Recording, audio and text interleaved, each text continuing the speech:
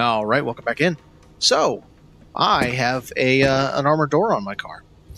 And if I walk over here to show you my workbench, you will see I can't make armored doors. I can only make steel doors and steel panels and steel bumpers. So if I come in here to my little machine that teaches me how to make stuff, the tech tree, I come over here to doors, and I'm going to find out armor panel needs the unstable energy. So you actually have to go past the wall. So it's, I guess it's called mid-game. You have to get past all the like level 1 and level 2 area zones, past and get into the next section. I haven't gone that far yet. I'm still taking my time and trying to see everything I could see. But there is a way to get it. So if you come over here to tools, and you look down here to this thing called Liberator. It costs 1 clim, so 1 stable energy to learn it. And once you learn... Now, if you read the description, I just thought it was a better scrapper.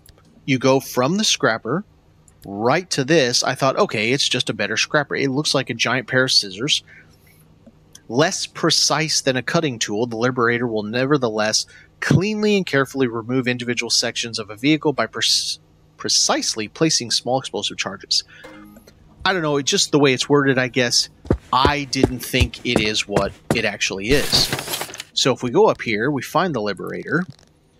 Same thing. So if we craft it, here's the problem. This thermosap energy, or crystal, excuse me, is actually very rare, at least early in the game. So I'm going to make one of these. Now, this Liberator only works twice and apparently can fail. So when I took my first one out and I got this door off of the car, it's the yellow car with the lights on the roof, that it's supposed to be an old police car, and I'm not really sure how I'm seeing that, but this takes place back in the day, so maybe, yeah. And it takes it off. You can then put it in your hands, walk over to your door, rip your door off. I stuck my door in storage, came in and recycled it, put the new door on. Just like I put on these steel doors and steel panels. Same exact thing. But the second time I tried it, I went over to get a quarter panel, and I did the thing just like normal. It did its thing. It exploded. When it finished, the quarter panel went flying like, I don't know, about a football field away, and turned into a steel panel. It was an armored quarter panel that flew away and turned into a steel panel, and weirdly enough, the tire came off also. So apparently it can bug out a little bit. It's very expensive to do so. I am going to show you how to get it. We need to go into the zone for that. And we're back, and it's not the zone. I went through a whole bunch of zones trying to find this damn thing, and I couldn't find it, and then it just appeared here back at the shop. So this is the vehicle you're looking for. These are the armor plates right here, armor door, and let's see if we've got anything else on here. That's all we have is just an armored door. Well, so normally you would take out your scrapper. I'm not going to do that, and I'll show you why. And you would scrap this, and if you're lucky, you'll get a red ball, glowing ball that comes off, and that is the material you need to make the Liberator. I, however, am going to use the Liberator because on this last one, I kind of had some problems.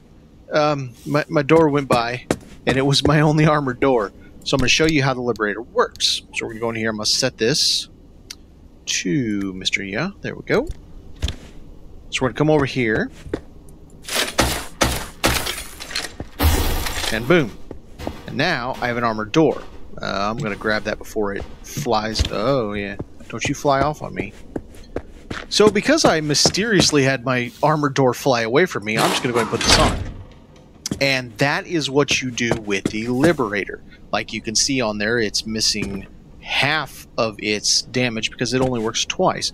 Hopefully the later Liberator works better. Now it also, as it would so happen, it got me an off-road tire. That is perfect because that's what I can exchange out for my spare tire since I'm using all off-road.